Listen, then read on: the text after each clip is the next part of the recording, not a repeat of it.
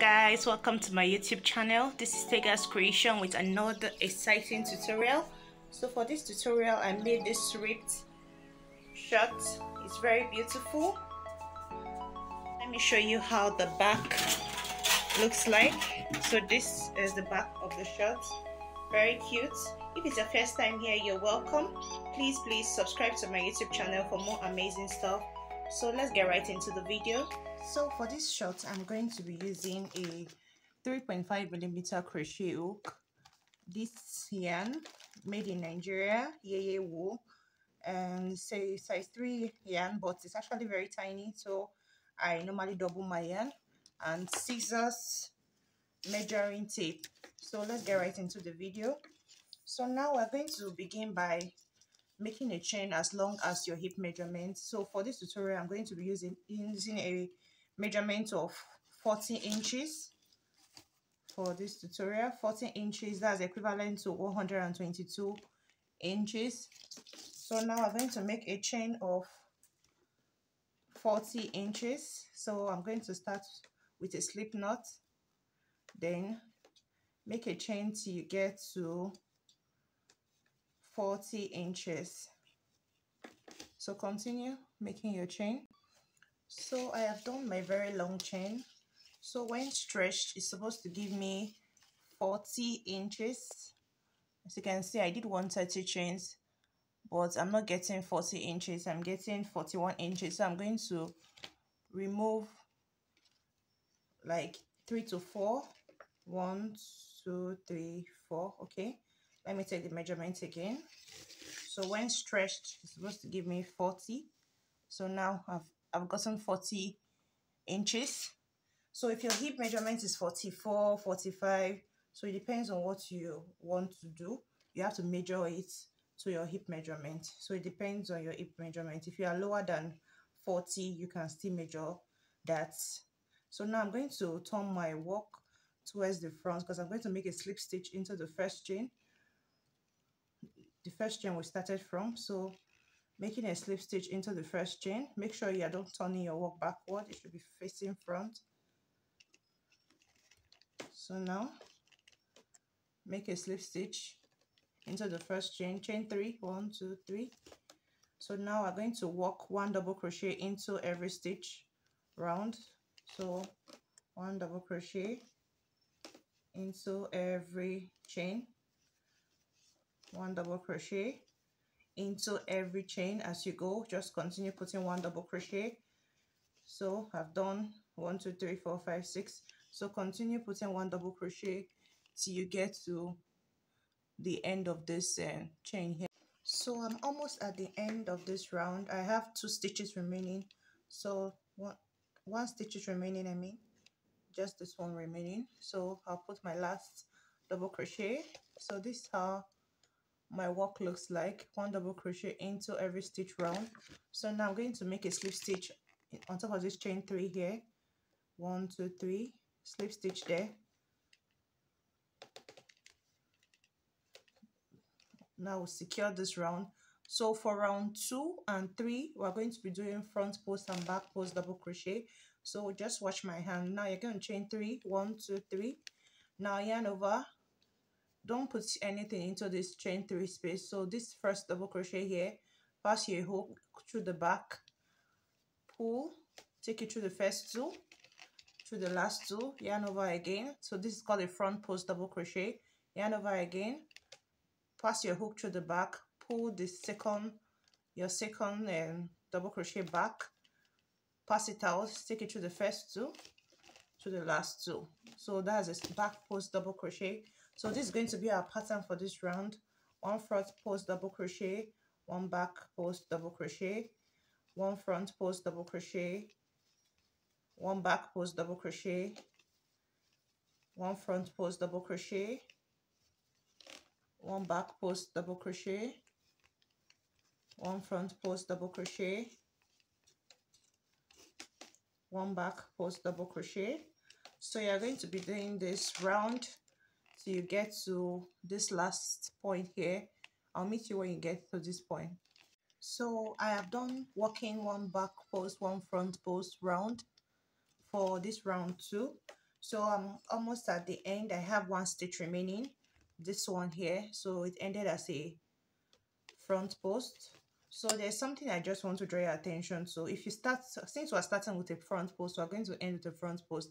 If your own ends in a back post, you can just yarn over into this chain 3 here, make a front post there.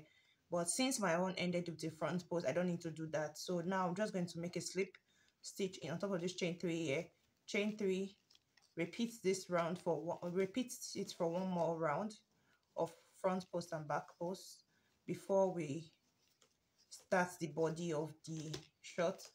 So this is the band that we're doing. So I'm going to repeat one front post, one back post round till I get to this point. So I'll meet you when I get to this point. So I'm almost at the end. I have one stitch remaining.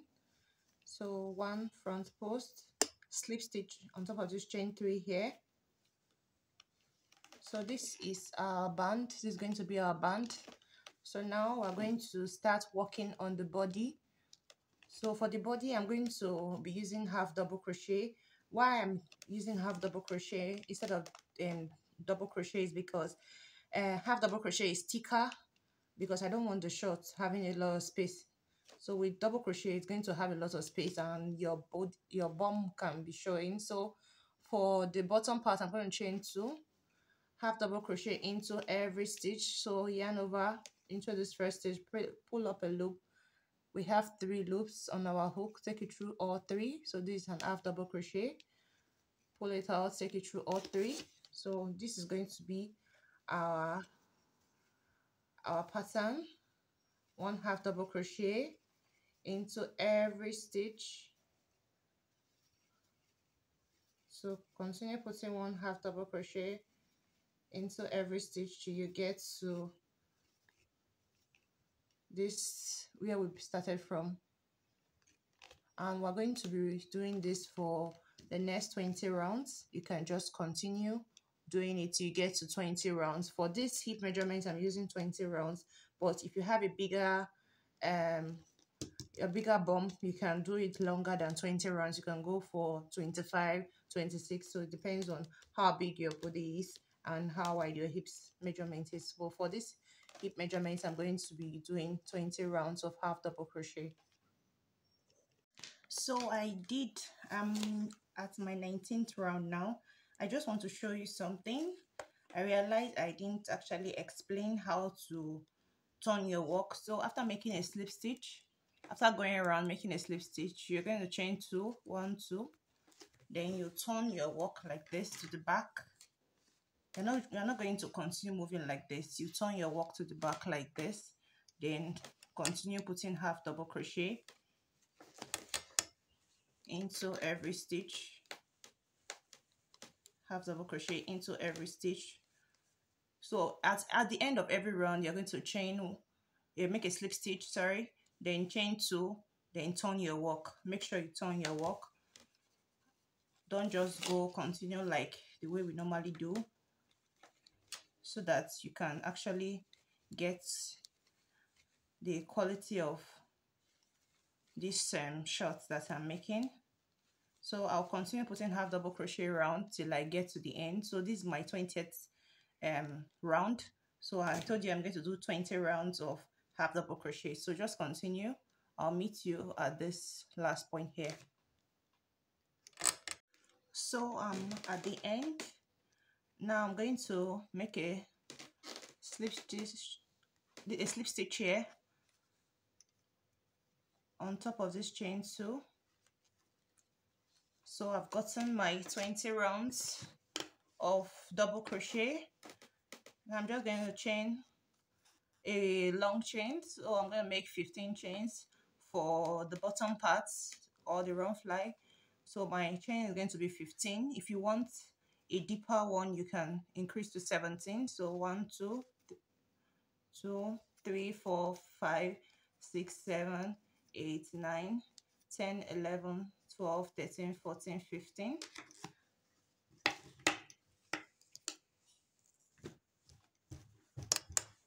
Okay, now you're going to look for the exact middle of our shot.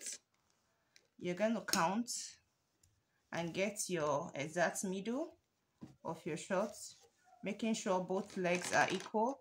So now I'm just going to count my own round, then look for the middle. 1 2 3 4 5 6 7 8 9 10 11 12 13 14 15. So continue counting round, then divide it by 2. After counting round, I had 134 half double crochet. Now I'm going to divide that by 2, so that's 67. So I'm going to count 67 half double crochet, then I'm going to mark my midpoint. So now I'm going to count the half of your work, then that would be where we'll put our stitch marker, then we'll attach this our chain that we made. So now I'm going to 1 2 3 4 5 6 7 8 9 10 11 12 13 14 15 16 17 18 19 20 21 22 23 24 25 26 27 28 29 30 31 32 33 34 35 36 37 38 39 40 41 42 43 44 45 46 47 48 49 50 51 52 53 54 55 56 57 58 59 60 61 62 63 64 65 66 67. So this 67 is our midpoint. Then I'm going to mark it. You know, after dividing 134 divided by 2, so depends on your size and what you get, divided by 2, then the half of it, that's where you're going to mark. So that's going to be our midpoint here. So now I'm going to put my hook back into my 15 chains and make a, then I'm going to attach it at this point here where our stitch marker is with a single crochet, chain 1, then I'm going to cut off my yarn. So you can now remove your stitch marker because we've divided it and we know where our midpoints are.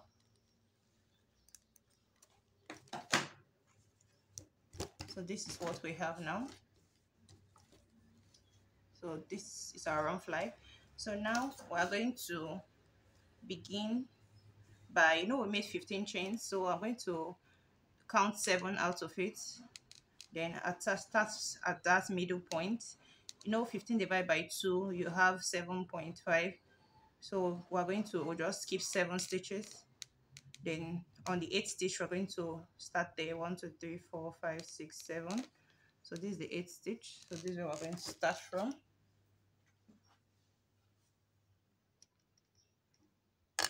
So we're going to make a slip knot now. Then attach our yarn at the 8th stitch here. So if you're using a different measurement, you can just put it at the middle of your run fly here. So now I'm going to chain 2, then into that same stitch I'm going to put an half double crochet there. Then I'll work 1 half double crochet into every chain till we get to the last point, the last chain. So work half double crochet into every chain.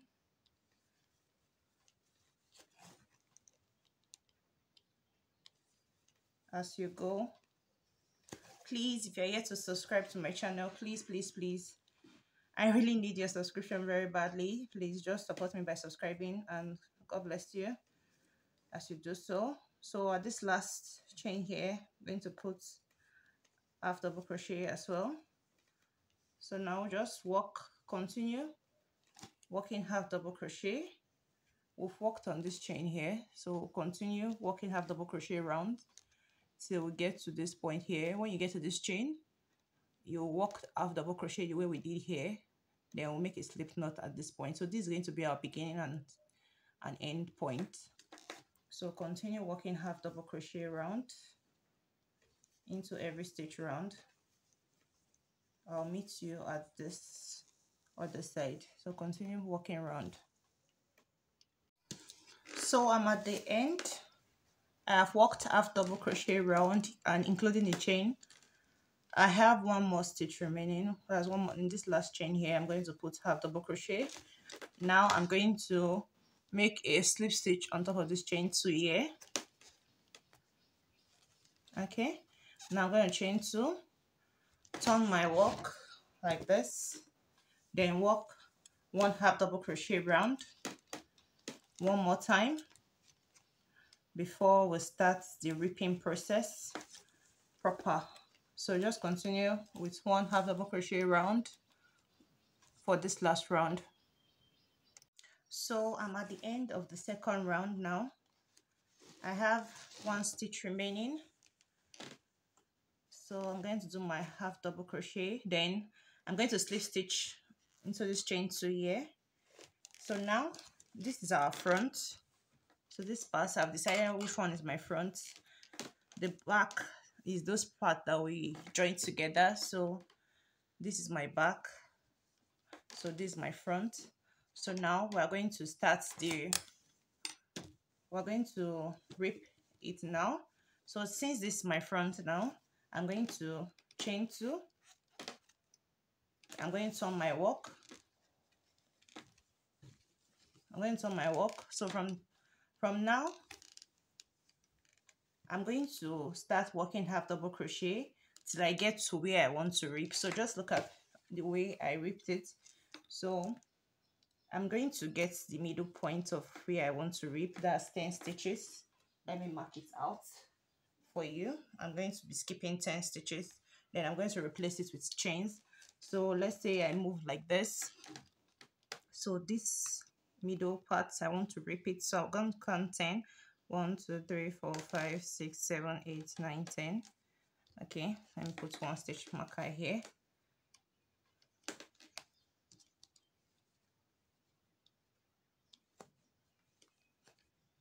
Then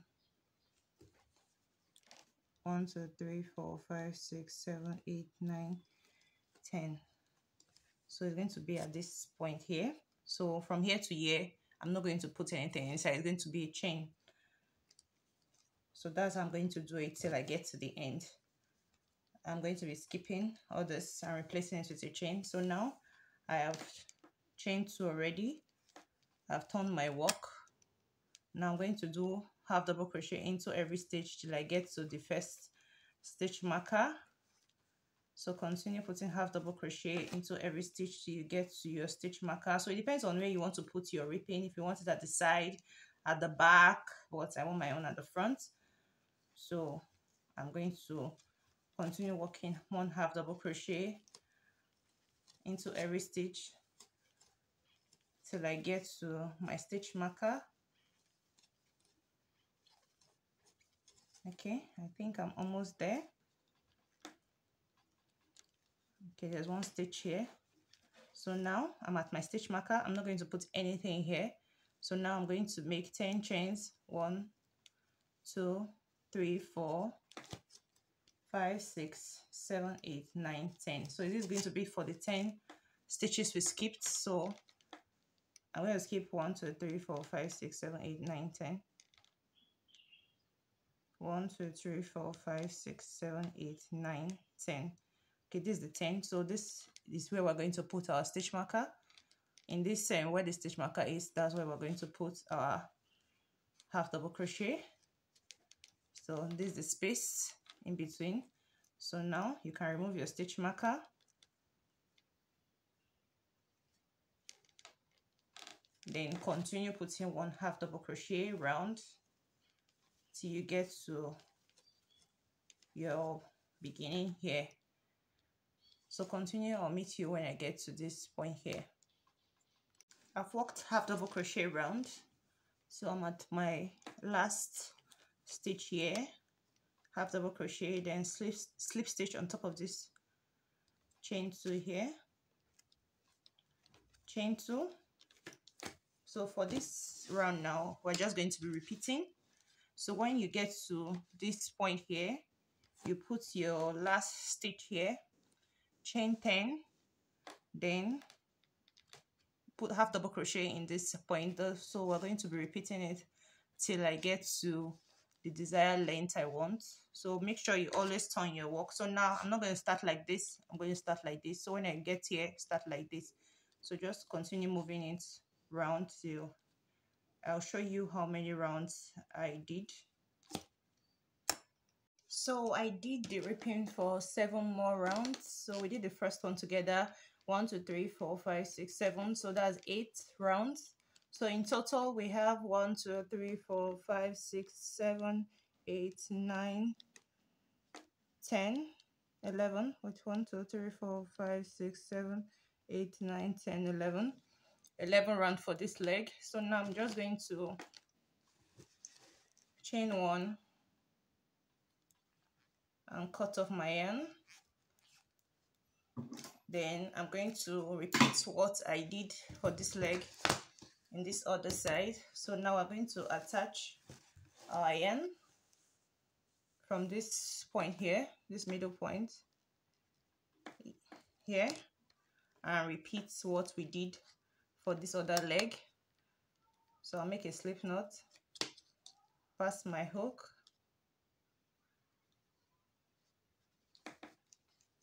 chain 2,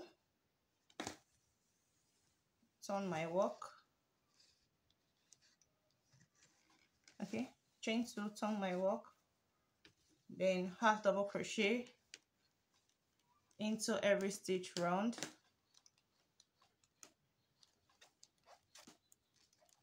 So it's just the same thing here.